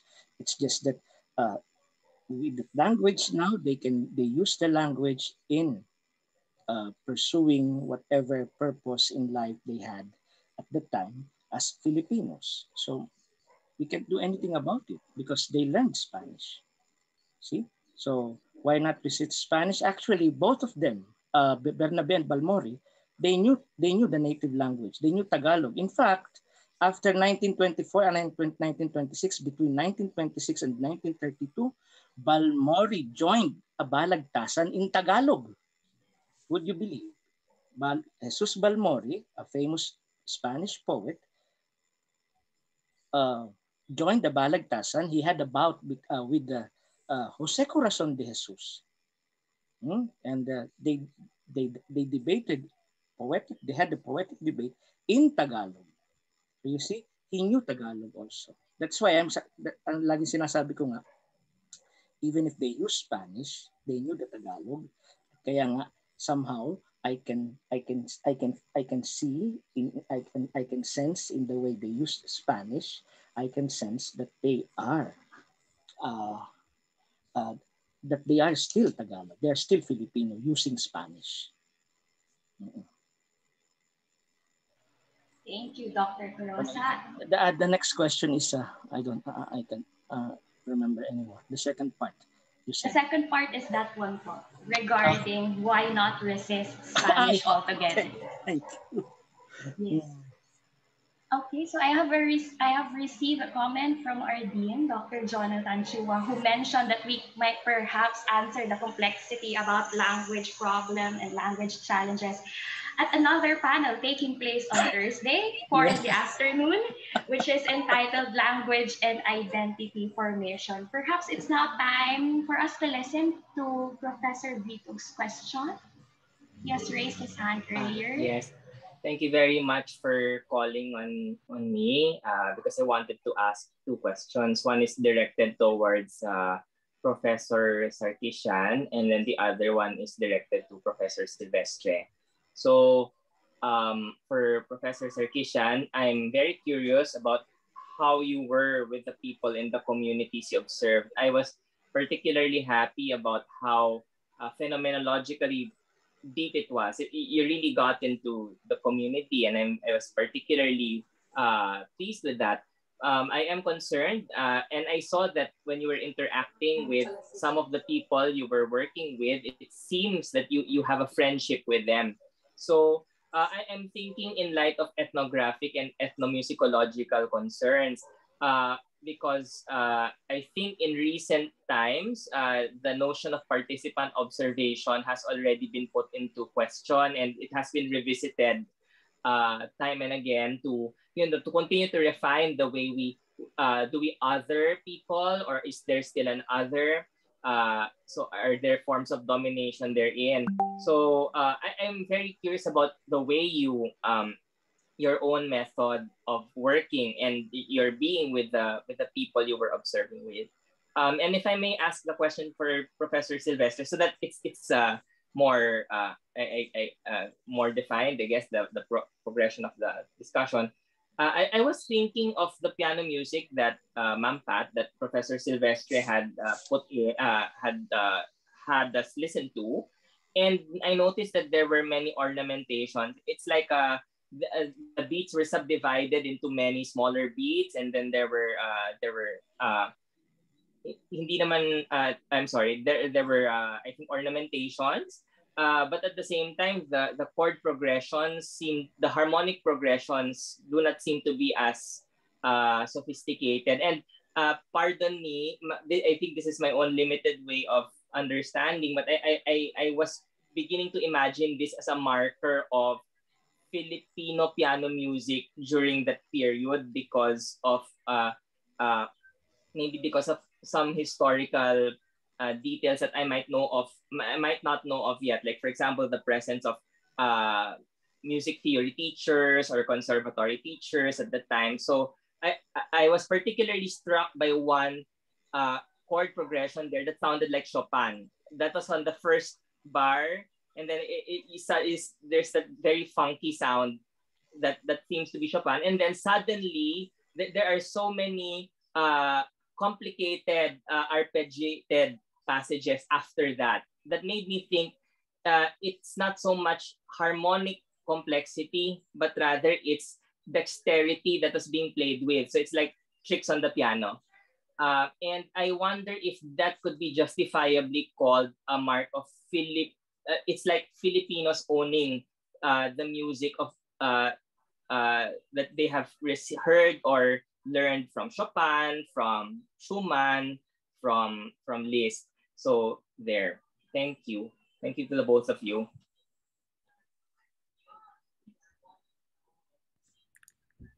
Who wants to go? Shall I go first? Yes, yes, ma'am, okay. Please. Kindly. I think that's Nicola. That's a really good question that you ask. What my relationship is, how people there feel about me, you'd have to ask them. I would never presuppose answering that on anybody's behalf. But I'm a musician by training, and I've been doing my research and going to the kampung for 30 years now, pretty much every year. I've missed a couple of years, and obviously I haven't been able to go since 2019 because of the pandemic. But I'm a regular visitor. I play with the group. I play with Maliao Maliao group now, and I played with 3 of the 4 active groups in the 1990s, primarily with Papa Joe's San Pedro group and also Tropa di Malacca. So I have a long a connection as a musician within the group, as a you know, not a leader, but just one of the rank and file musicians. So in that capacity, I don't make any I do nothing other than play and be a jamming member of the group. So I think most people know me in that capacity and not as a scholar. And I think that is a difference between my work and the work of some people who come in, study, and leave, and then write a lot of books. One of the most important things somebody said to me early in my time in Malacca is, you know, you researchers come here and you become parts of our families and parts of our lives, and then you go away and we don't see you anymore. You become like our sister or our daughter, and you don't see we never see you again. And it made a big impression on me as a graduate student that I couldn't give anything back at that time. I was just a graduate student when I started 30 years ago. But what I could do was go back, and I've always gone back. And I think for me, that's the most important connection that I have with the community. Perhaps I see things somewhat differently through a different lens than community members there, but I really try not to give my opinion, because I am very concerned about the issues of hierarchy there. So yeah, that's really all I can say in answer to your question. You'd have to ask community members if you want to get the dirt on what they think about me. I can't answer that for you, but it's a good point. It's a very good point. Thank you for raising it. And it's my turn. Thanks for the question, Nico. You're right about Chopin. I together with shades of Schumann and Liszt, that particular piece represents perhaps the first crop of the prototypes of art music that would, as I said earlier, plant the seed for a formal art music tradition in piano that would be founded and nurtured in the College of Music later on. Those flowery passages that you mentioned, yes, that's right. I was thinking that could be an influence from vocal music. Remember, opera was very popular in Manila, and there was a lot of bel canto opera and those coloratura passages. People were, this was the popular music of the time. And so these kinds of melodies enter the consciousness of people and the composers, and they probably, put that out in their piano music as well. And you can also look at it in this way. The native wanted, the native or the Indio composer wanted, of course, to showcase his skill in composing for the piano. Of course, this would all taper off eventually, and we wouldn't see the same characteristics in, let's say, Nicanor Abelardo's piano music, which is more subdued in terms of those flowery passages. I would say that when the native excelled in writing piano music, that pointed to a kind of an anti-colonial critique in itself. Thanks, Nico. All right, so we have a couple of more questions, especially from our participants here in the Zoom room. So I guess we can have a round of question and answer for all our panelists. First, for Dr. Silvestre, which I guess is a question on nativeness. It's from Dr. Gary De Villes. He says here, how was the piano able to capture the native musicality? And another one from Dr. Chua. Following the quote from Baba, would you say there was something new that got created from the three examples? Something not quite Spanish and not quite indigenous? In the case of Piano Filipino, for example, what made Filipino not quite Spanish or Swiss or German or whatever, yet not quite native either? Or is it a case of people claiming something foreign as its own instead of a new object being created? Oh, I see something on the chat that says that was already answered. Is that it? I guess the first part regarding native musicality. Oh, all right. And all the right. other one is from Dr. Chua about a comment on Baba's quote. Okay. Well, something native, something foreign. Yes. Yes, something new from something old. Something modified from the foreign. I would say, as Margaret mentioned earlier, we Filipinos, we claimed the foreign as our own, and also shaped it in a way that, actually when, for example, we talk about zarzuela in my class or habanera, and my students go, really? That was Spanish? All the while I thought it was Filipino. So it never entered their consciousness that this was a foreign form that we claimed as our own. And there are so many examples, like I listed a few here that I could mention, like, for example, the habanera became the danza filipina, and that pattern, the tan, ta, tan, tan, tan, ta, tan, tan, which is so Filipino, is used in so many songs, from the folk songs like Ti Ayat Ti May Sanga Ubing in the Ilocos to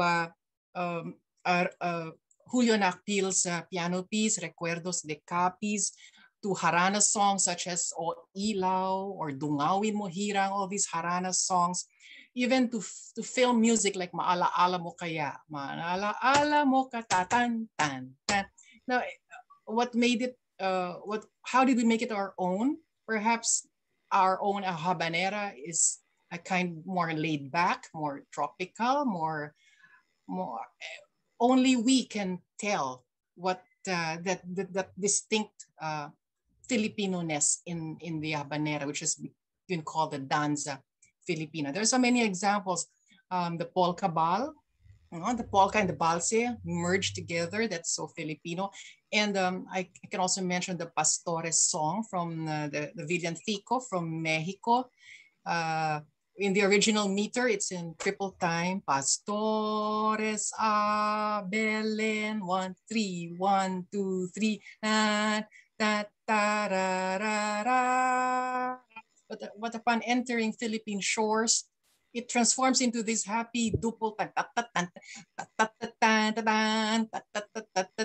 and so it has become so native in temperament and feel and aesthetic that now in terms of the comedia and the zarzuela and the piano Filipino, you see this also very clearly.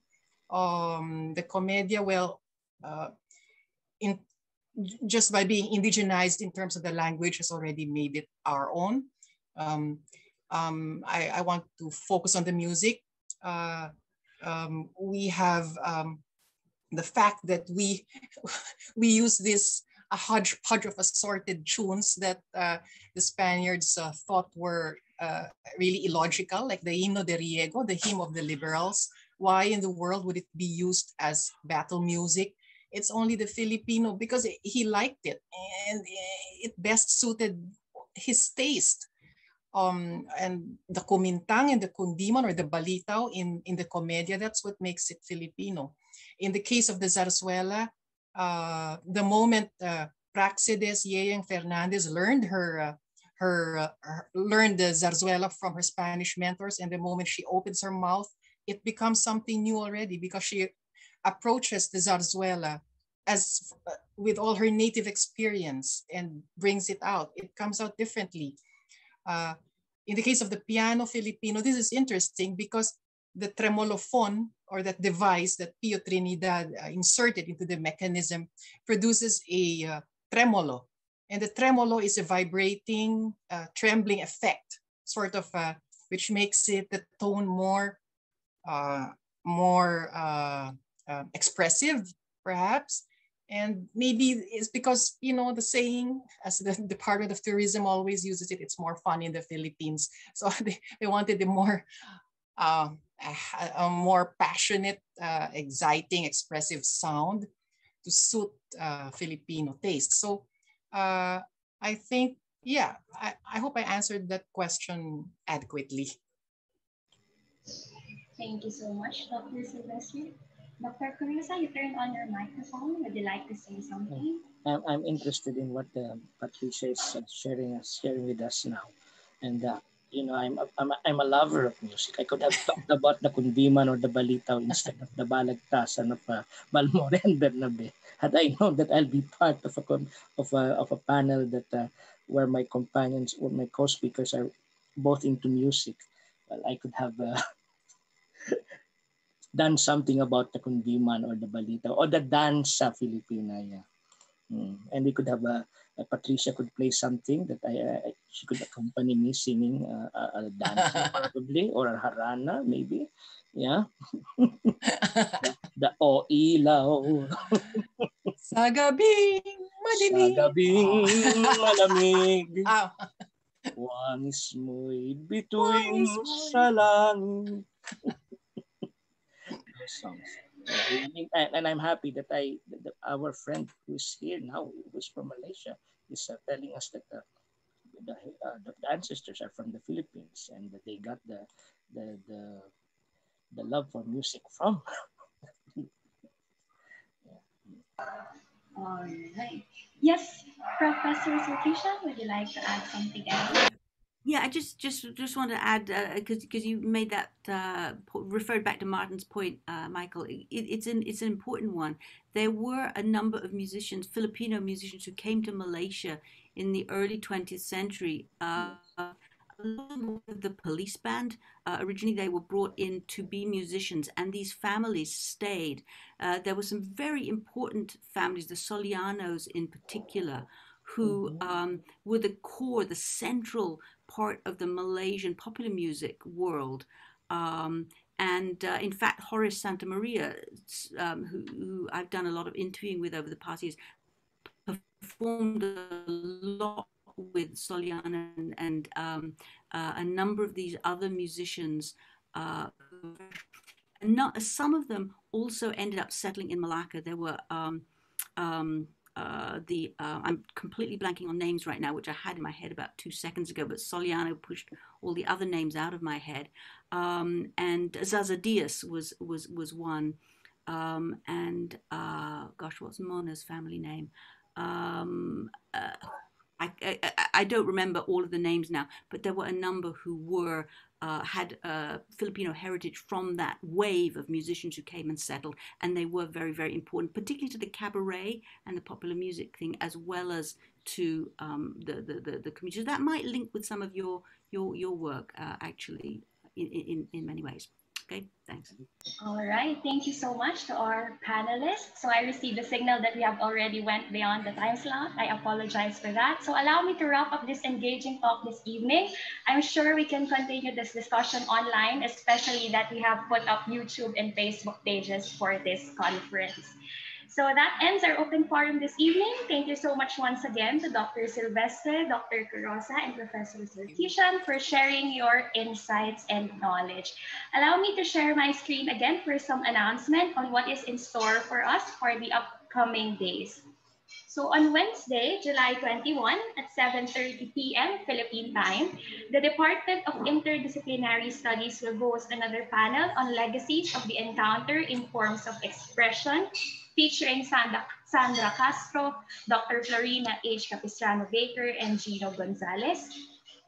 Another panel, as I've mentioned earlier, is taking place on Thursday, 4 o'clock in the afternoon, to be led by the Department of English, and it is the panel on language and identity formation, so please look forward to that. And we also invite you to join us for the closing ceremony this Friday, the 23rd at 4 p.m. Philippine time. We have Ambet Ocampo as our keynote speaker with his presentation entitled Rewind, Fast Forward, Record Delete, Liberating Ourselves from the Past 500 Years. For more information about these upcoming talks and panels, you may visit ateneo.edu/contacts-and-continuities. We hope to see you at those events. In behalf of the Department of Filipino and the School of Humanities of the Ateneo de Manila University and our partners, CHAM, Centro de Humanidades, Universidade Nova de Lisboa, and the National Quincentennial Commission, I thank you all for joining us today. Thank you so much. Thank you. Thank you. Thank you. Yay! Photo. Where was our Kristang language? Sorry. Maybe we can arrange another one. We didn't get the audience to tweet. Can we have a photo? Yes. It was a fun